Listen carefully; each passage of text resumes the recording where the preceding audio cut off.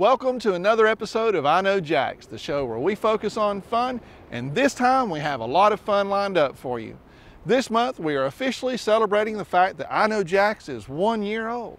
Now honestly, it doesn't feel like that long to me, but when I look back at what we have accomplished and the amazing experiences that I've had during the year, I'm just amazed. In the beginning we were just new kids on the block. Now we're seasoned veterans. It's kind of cool though. Working with I Know Jax is one of the best jobs I've ever had. It's a lot of fun and I get to experience so much. But enough about me and on with the show. Our next story is big, really big, and you history buffs will love it.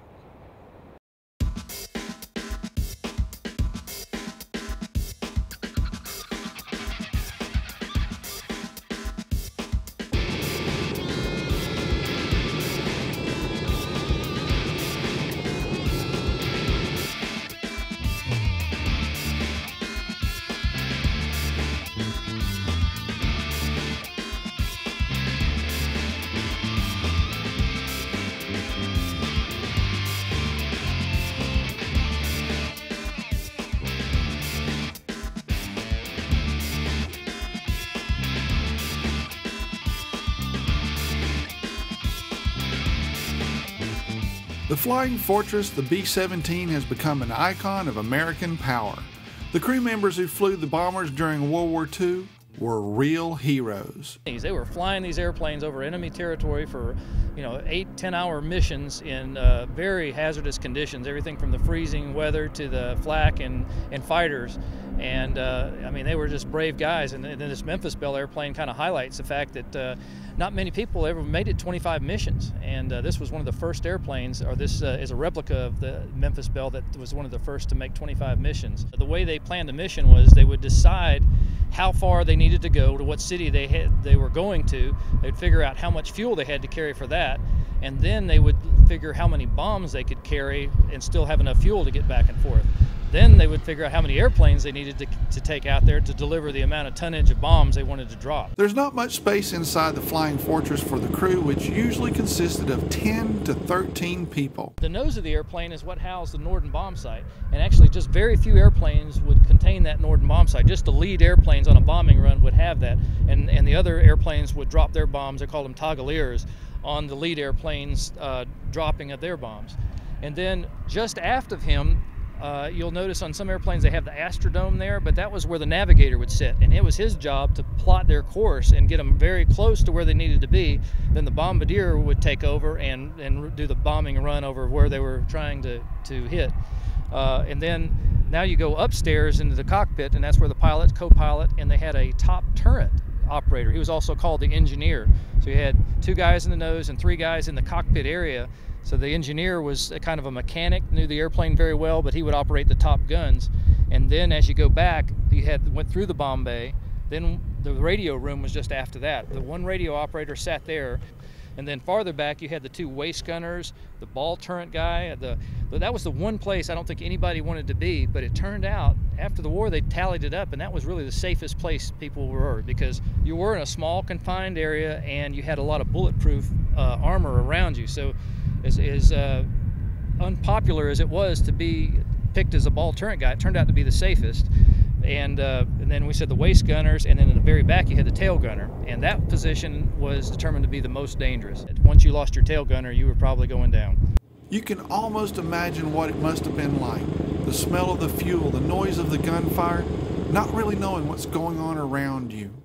One of the pilot sayings are there's so many hours of boredom and then moments of stark terror, and I'm sure that's a lot of what these veterans were up against there, is that there was long flights to get where you were, and all of a sudden it'd be just terribly exciting and scared of what they were running into. One guy was telling us how he was one of the first crew members to get an electric suit because they were so cold up there. They were having to be able to go higher and higher, and they needed these electric suits. He was in the ball turret, and he's all squashed in there. It's a very tight area. He's in the ball turret. He gets so cold he turns on his suit and it shorts out and starts electrocuting him. So he pulls up his shirt and he's got this huge scar on the side of him where he got fried with the electric suit. But after he got patched up and got back and was flying again, he said he was just always real reluctant to turn that suit on, but it always got cold enough he wanted to turn it back on. The Liberty Foundation was founded by Don Brooks, his father was a tail gunner on the original Liberty Bell B-17. And Don's father passed away many years ago, but Don had always wanted to restore another B-17 and put it in the colors of the Liberty Bell, just like his dad flew, because he knew what it meant to his dad and all those veterans and all. And so he's gone on some very interesting missions over the years to recover B-17s and restore them. And we're in the process of restoring the Liberty Bell airplane now. But right now, to help us do that, we're touring the Memphis Bell airplane. We're able to give rides in it.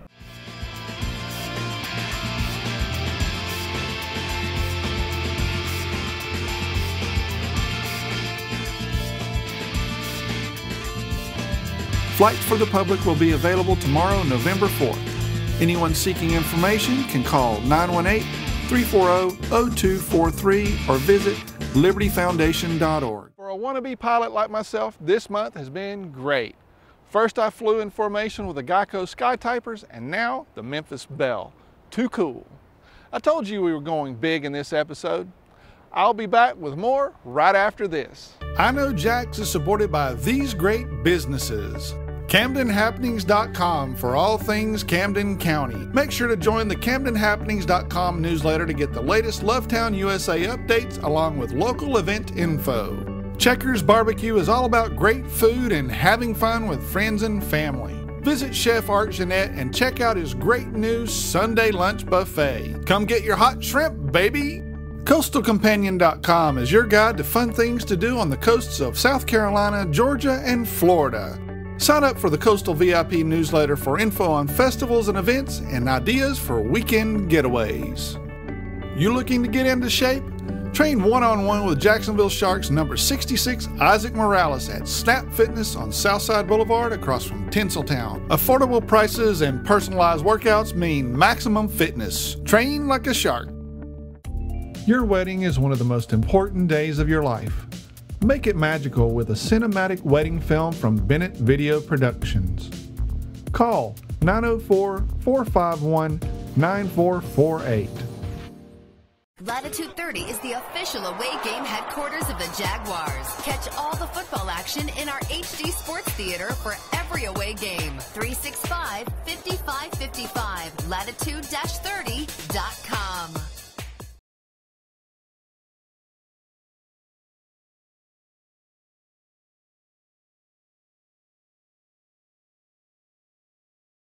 Hi, my name is AE Diva. I'm an AED. What's an AED?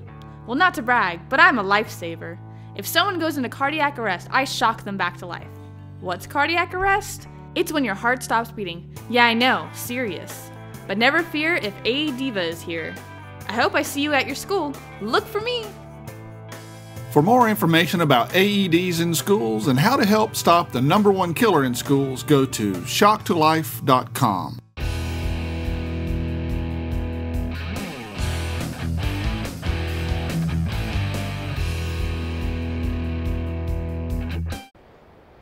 Around the country, food trucks have become a common sight in the city landscape. These mobile restaurants serve great food where people hang out. Food trucks have become a staple in big cities like New York, LA, and Chicago. Here in Jacksonville, the trend is finally beginning to catch on. Today I'm with Mike and Karen of the Jax Truckies. Tell me a little bit about this food truck movement. You know, we thought food trucks work great everywhere else, and why not Jacksonville? So in March we started the Jax Food Truck Championships, and we started Jax Truckies ever since, and it's really grown. That was a huge deal too. Oh, absolutely. I mean, it went from literally 4 trucks to like over 24 now, and it's great to see the growth in entrepreneurial spirit and just the, great new food we have out now in Jacksonville. So Karen, tell me some details about what we can find here in Jacksonville. Sure. So in Jacksonville, you'll find everything from handcrafted tacos to barbecue that's been smoked over hardwood for 16 hours, turkey pesto panini, a pork belly BLT, pretty much everything as far as food goes. And it's all quality food at drive-through prices. Right. You can find us and follow us every single day on social media. So we're on Facebook and we're on Twitter, and we post our locations of all the trucks that are out that day. Cool. So facebook.com Jax Truckies or at Jax Truckies on Twitter. Cool. Well, that's a pretty neat service. Every single day? Every day that they're out. I'm with Andrew Ferens with On the Fly. Now, food trucks are a big trend right now, and I hear that you're one of the most popular. Tell me about your little awards. Well, we got Jack's Truckies did a championship a while back, and we took the overall champion, and we also took the People's Choice Award, which we're super proud of, and you know, super proud of our food that we do. So it was a good thing. And then we also got voted best food truck with Jack's Folio magazine, and that was a big accomplishment too. We do you know, upscale. We do marinated chicken soft tacos, a popular item. We also do sesame seared ahi tuna over wasabi Napa cabbage slaw with fresh ginger on top, okay. And that's finished with the sweet chili soy. We do a bunch of different kind of gourmet grilled cheese sandwiches. We do a braised pulled pork taco as well. We do an El Diablo sandwich, which is really good as well. It's got crushed up Doritos on top. And then you can check us out Monday through Friday downtown on the corner of Adams and Jefferson, right next to the new courthouse. I really enjoyed my gourmet lunch. It was amazing. And for those of you who wonder, I didn't eat all that food myself. I shared it with my trusty camera woman. Now let's take a look at what's happening on the coast.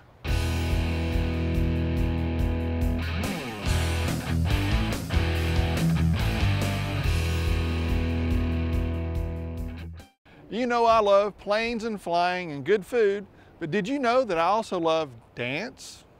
Didn't think so. I enjoy shows like So You Think You Can Dance, and I personally think that I would be awesome in the next Breakin' movie. But until that happens, the show Tap Dogs looks like something right up my alley. I mean, who doesn't like tap? Tap Dogs is taking the world by storm, having performed in 330 cities worldwide with 12 million seats sold. Tap Dogs is part theater, part dance, part rock concert, and the performance is in Jacksonville for one day only. November 10th at the Times Union Center. For more details, go to iknowjax.com. December 21st, 2012 marks the end of the Mayan calendar, the day that some people say will be the end of the world. So join us for our Party Like It's the End of the World Jacksonville Brewery and Pub Crawl and stare the apocalypse in the face. We'll visit several of Jacksonville's craft beer hotspots, and everyone gets a free Party Like It's the End of the World t-shirt too. So book your spot now. Contact Bill at playhardertours.com or call 904-910-7009. I Know Jax is supported by these great businesses. CamdenHappenings.com for all things Camden County. Make sure to join the CamdenHappenings.com newsletter to get the latest Lovetown USA updates along with local event info. Checkers Barbecue is all about great food and having fun with friends and family. Visit Chef Art Jeanette and check out his great new Sunday lunch buffet. Come get your hot shrimp, baby! CoastalCompanion.com is your guide to fun things to do on the coasts of South Carolina, Georgia, and Florida. Sign up for the Coastal VIP newsletter for info on festivals and events and ideas for weekend getaways. You looking to get into shape? Train one-on-one with Jacksonville Sharks number 66 Isaac Morales at Snap Fitness on Southside Boulevard across from Tinseltown. Affordable prices and personalized workouts mean maximum fitness. Train like a shark. Your wedding is one of the most important days of your life. Make it magical with a cinematic wedding film from Bennett Video Productions. Call 904-451-9448. Latitude 30 is the official away game headquarters of the Jaguars. Catch all the football action in our HD Sports Theater for every away game. 365-5555. Latitude-30.com.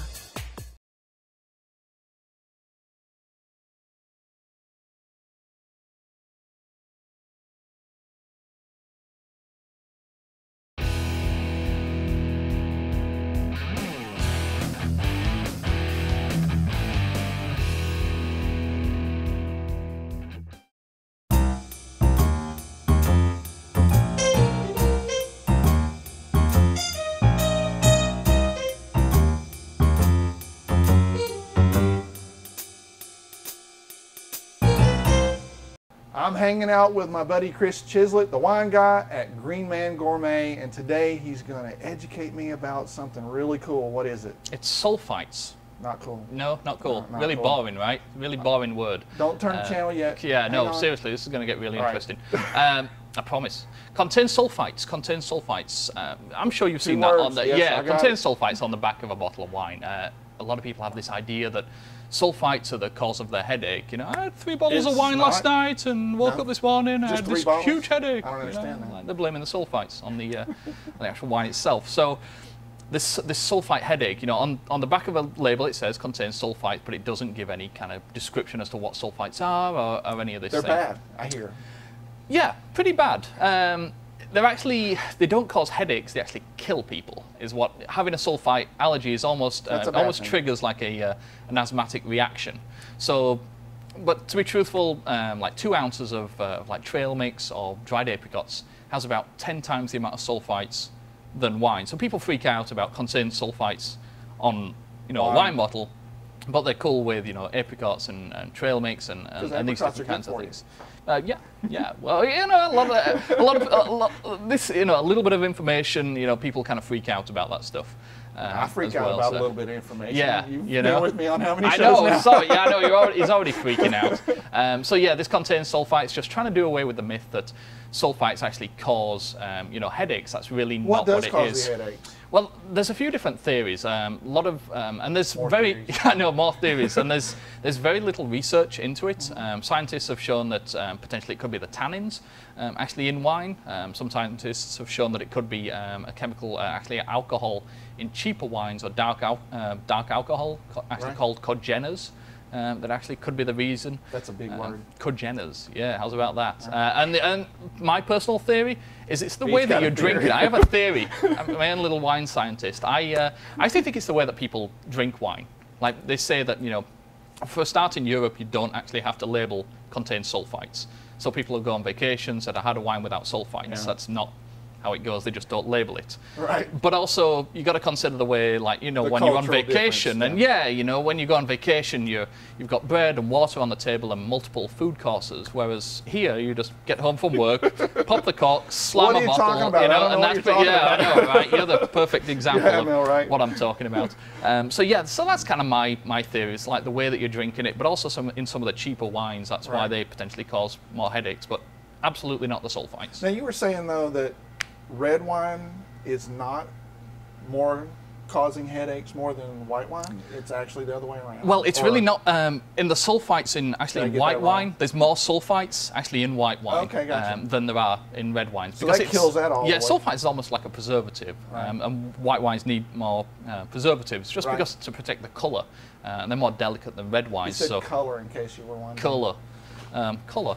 It has a U in it when we spell it in England, but yeah. So you'll never get it right. I never will. I never will. I'm sorry. So yeah, that's the main differences. So hopefully, all you guys learned something about sulfites and wine, and we'll learn more on the next Wine Guy segment.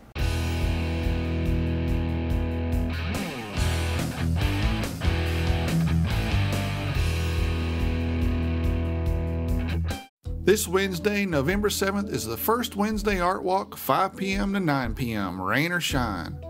Art Walk spans a 15-block radius within the downtown core, with 30-plus galleries, museums, restaurants, bars, and businesses participating, and dozens of artists in the open-air Hemming Plaza. Art Walk is a great opportunity to support Jacksonville's local creative talent. For more information, visit iknowjax.com. After visiting Memphis Belle, it makes me very aware of the sacrifices made by the veterans of World War II and all those that have served to protect our freedoms. Monday, November 12th, the city of Jacksonville will honor the true American heroes, our veterans and active duty military.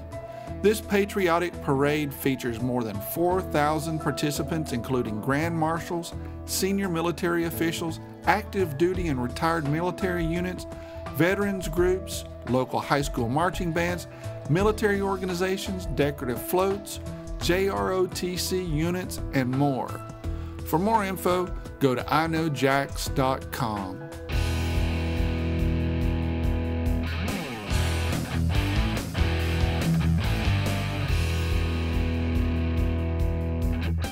Here at I Know Jax, we're already making plans for the holiday season and for the new year. I've learned from experience, many years of experience I might add, that as soon as you get those darn pumpkins out, Before long, it's time for Christmas trees and Santas. I've always loved fall, but Christmas, not so much. I guess my mom dragged me around to the mall too much when I was a kid or something, so this year I'm going to make myself a challenge. I'm going to come up with ways to make Christmas season fun for all of us. Keep watching the show and you'll find out exactly what I mean. That concludes this week's episode of I Know Jax. I'll be back again next week with a new show, and until then, I'll see you on the internet. I Know Jax is supported by these great businesses. CamdenHappenings.com for all things Camden County. Make sure to join the CamdenHappenings.com newsletter to get the latest Lovetown USA updates along with local event info. Checkers Barbecue is all about great food and having fun with friends and family. Visit Chef Art Jeanette and check out his great new Sunday lunch buffet. Come get your hot shrimp, baby! CoastalCompanion.com is your guide to fun things to do on the coasts of South Carolina, Georgia, and Florida. Sign up for the Coastal VIP newsletter for info on festivals and events and ideas for weekend getaways. You looking to get into shape? Train one-on-one with Jacksonville Sharks number 66 Isaac Morales at Snap Fitness on Southside Boulevard across from Tinseltown. Affordable prices and personalized workouts mean maximum fitness. Train like a shark. Latitude 30 is the official away game headquarters of the Jaguars. Catch all the football action in our HD Sports Theater for every away game. 365-5555. Latitude-30.com.